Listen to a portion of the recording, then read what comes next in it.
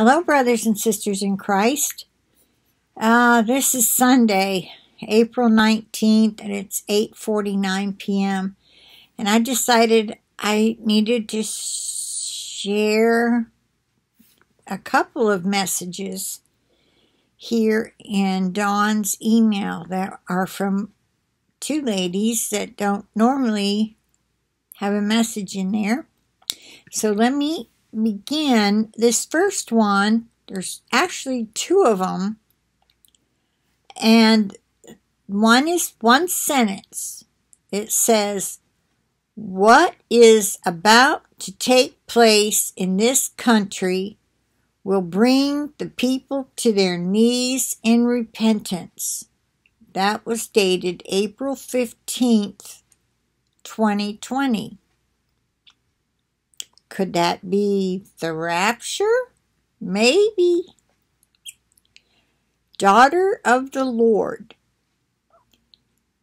You might want to check out Steve Fletcher, and I know he's been wrong a lot, but this one that has the picture on it that's just black with the numbers 117. Now, some of you may have received that number and wondered, what is 117? And some have said, well, it's a rapture code. I'm not familiar if I remembered it, or if I heard of it, I forgot. So check it out. He's showing different channels and their titles using rapture code 117. The 117th day of the year happens to be April the 26th. And he tells why. Well, I watched two of his. I guess it was the one just before or just after that. And it was talking about 4 channels also that we're saying the same thing about the same date. And it has to do with the 117th day of the year. So you might want to check out his channel and what he has said lately. All right, because he's using other channels to make his point, not something that he pulled out of the Bible or whatever. And I just think he's been a great watchman, always watching. Could it be this next feast day? Could it be this next full moon? What's going on now in the next week or in the next week? And it keeps people on their toes, or else it just turns them off. And I kind of go back and forth with him, but yet I'm subscribed, and this is very compelling stuff he's putting up, and they're very short. Now, so she says, what is about to take place in this country will bring the people to their knees in repentance. Okay, that was April 15th. And it was given to Daughter of the Lord. That is spelled all in one word. And then she's got, it says, message received in prayer on 1/7/20... ... So I'm thinking, did she not write the year? Was this actually the 1st of July last year? I don't know, because it says 20... ... which has me wondering what year it was. So she says, what is about to take... Well, wait a minute. Maybe that was the title. Okay, now that doesn't make sense. Did she get it on April 15th or put it up on April? It just says message received in prayer on 1/7. But the first sentence is, What is about to take place in this country will bring the people to their knees in repentance. Some shall turn from their wicked ways, while others will spiral deeper towards hell. You shall know the timing of these events by the sound of the war drum that beats in the hearts of men. All of the players stand at the ready, seeking vengeance. So little time is left, for I is knocking at the door. Seek me, and ye shall find rest. Then she puts, that's an asterisk. Saw in a dream the night before receiving this message, ... I was attacked by a demon while reading the Bible, Daniel chapter 7, which is the vision of the 4 beasts.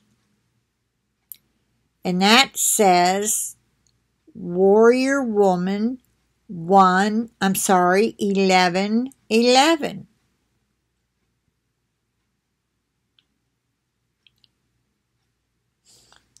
That is a little confusing the way she typed it up. But anyway, I'm going to move on. Take it to the Lord. I think it's the wording that matters, not who got it and when. All right.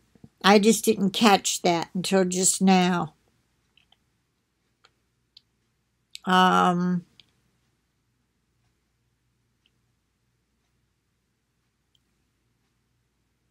Okay, this is called Do You Know Jesus?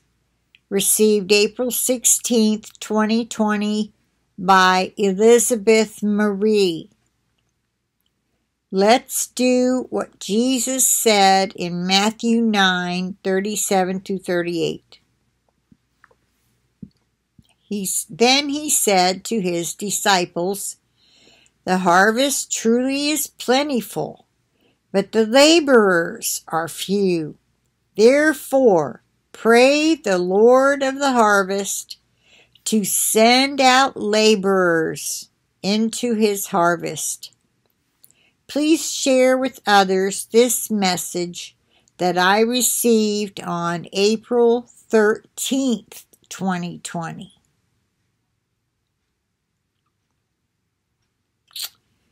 Maybe she sent it to Dawn on April 16th. I hope Dawn is okay. It's not like her to not make it real clear. Do you know me? This is in quotes. Do you know me? Do you not know that I am the Savior of the world? I came to make a way for you to know God our Father. I am the gate, the entrance, for you to enter into his presence. Through my death on the cross, I paid the price for your sins. You only need to receive and believe this free gift of salvation to enter into my kingdom. I am here just waiting at the door of your heart, knocking to come in. Do you not hear me there? Open the door and take that leap of faith with me. Put your trust in me and let me show you that I am here for you. You are not alone. Once you accept my work on the cross, you will be born again with my Spirit. I will then release my peace that passes all understanding. While your world is being turned upside down, I will be your rock, your steady, solid rock that you can count and rely on. Come to me today. I am here with open arms. The one true Savior of the world, Jesus Christ. Now the scriptures put with this are these. Take my yoke upon you. Let me teach you, because I am humble and gentle at heart, and you will find rest for your souls. For my yoke is easy to bear, and the burden I give you is light. Matthew 11:29-30.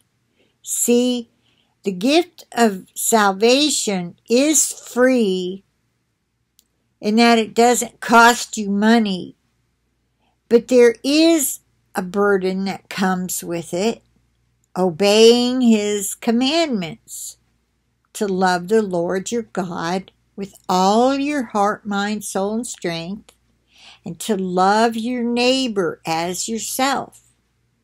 As you get to know Him more and more through His Word, you learn the things we're supposed to do and the things we're not supposed to do. He teaches us how to pray by saying to the apostles, pray like this. Our Father, who art in heaven, hallowed be thy name. Let your kingdom come. Let your will be done on this earth as it is in heaven. Give us this day our daily bread, and forgive us, Lord, for our sins, and we will forgive those who sin against us. And lead us not into temptation, but deliver me from evil. For yours is the kingdom and the power and the glory forever and ever. Amen. That was meant to be like an outline. We can say it word for word. I do. But it means to start your praying with praise and worship before you ask for your daily bread or your needs to be met. Then you ask for forgiveness of your sins that you did that day or the day before, or that you might do if you prayed in the morning, then it was for the day before, whatever. I say it at night. And then you say, and I forgive those who trespassed or sinned against me. We have to forgive others, and we expect to be forgiven. And lead me not into temptation. So you're asking Him to protect you. You could say that's where you say your spiritual warfare prayers. And then you praise and worship Him once again. All right, moving on. I didn't mean to get into all that, but that's what He's talking about. You do have a little burden. There is... you have to walk on the straight and narrow and not live in the world. So it's a burden, especially when people leave you and abandon you and say, man, you just ain't yourself anymore, and they leave you. Well, it hurts, but you get over it. Behold, I stand at the door and knock. If anyone hears my voice and opens the door, I will come in to him and dine with him, and he with me. Revelation 3:20. Literally, when you allow Jesus into your heart, whatever you do, whether you're taking a shower or eating dinner or going to bed, He's right there with you. Okay? For by grace you have been saved. Did I say that was Revelation 3:20? I hope so. For by grace you have been saved through belief. Well, it's supposed to be through faith. This is, I don't know what Bible they're using. For it is by grace you have been saved through faith. Because even the demons believe in Jesus and tremble at the very name of him. Belief, faith, it is kind of the same word. But faith, I think, is stronger than believing. I can believe that I don't want to go political, but I can believe that my light switch will come on when I flip it up. The light will come on. But do I have faith that it will happen? Not really exactly the same thing, is it? Faith is more of a supernatural. Anyway, I'm getting tired. I don't want to ramble. I'll move on. Maybe some of y'all can put a comment in there about what do you think is there a difference between belief and faith? Okay, and that not of yourselves, it is the gift of God. That's Ephesians 2:8. It goes on to say, let's see, for it is by grace you've been saved through faith, and that not of yourselves, it is the gift of God, not of works, lest any man should boast. In other words, we cannot work our way into heaven. You have to accept Jesus Christ as your Savior.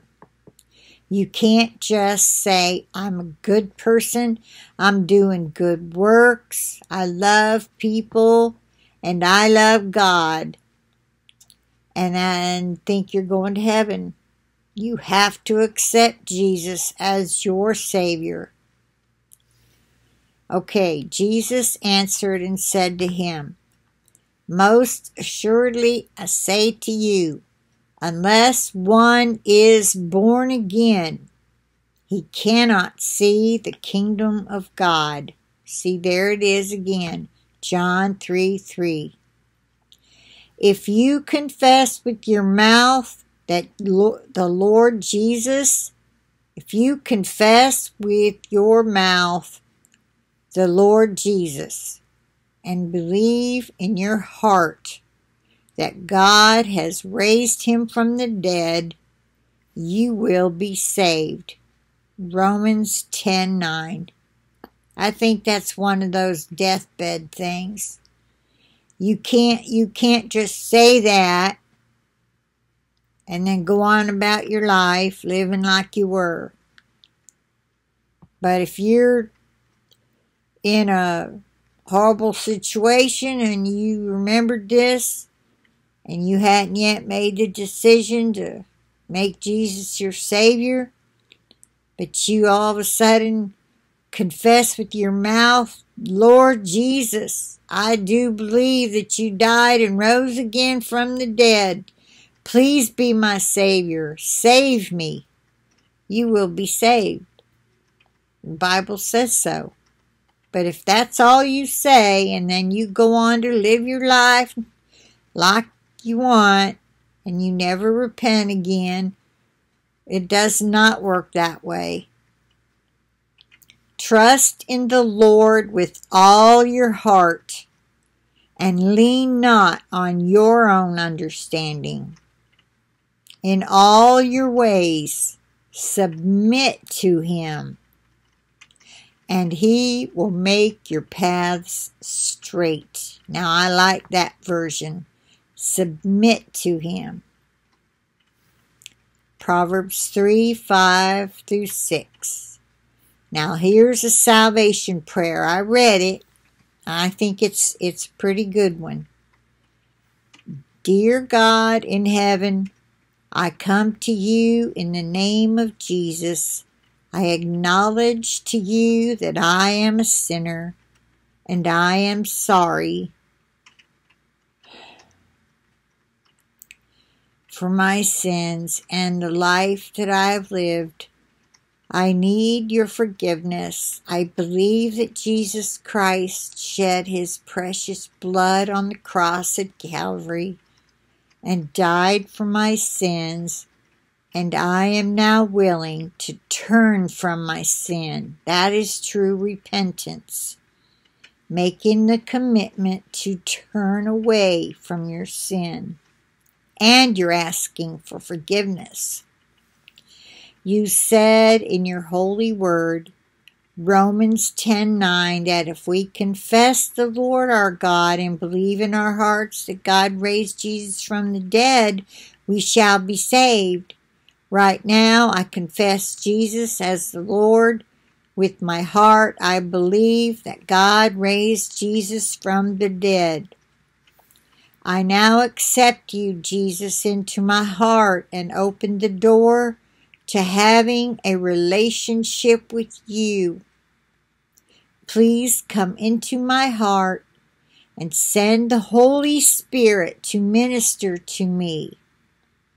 Thank you for providing a way for me to be a child of God through the precious blood of Jesus. Right now, I confess Jesus as the Lord. With my heart, I believe that God raised Jesus from the dead. I now also ask that the Holy Spirit comes and baptizes me and fills my entire being. Thank you, Lord Jesus, for your sacrifice and for providing a way to have eternal life. Amen. I'm going to copy that and put it in the description box. And if anybody wants it in a comment, I'll do that too. Let's copy this. All right. I plead the blood of Jesus Christ of Nazareth over this video, over the internet connection. And I'm sorry the wording was a little, I wasn't real sure about it. But it was just the way it was typed up. And I plead the blood of Jesus over the message, over myself, my computer, my internet connection.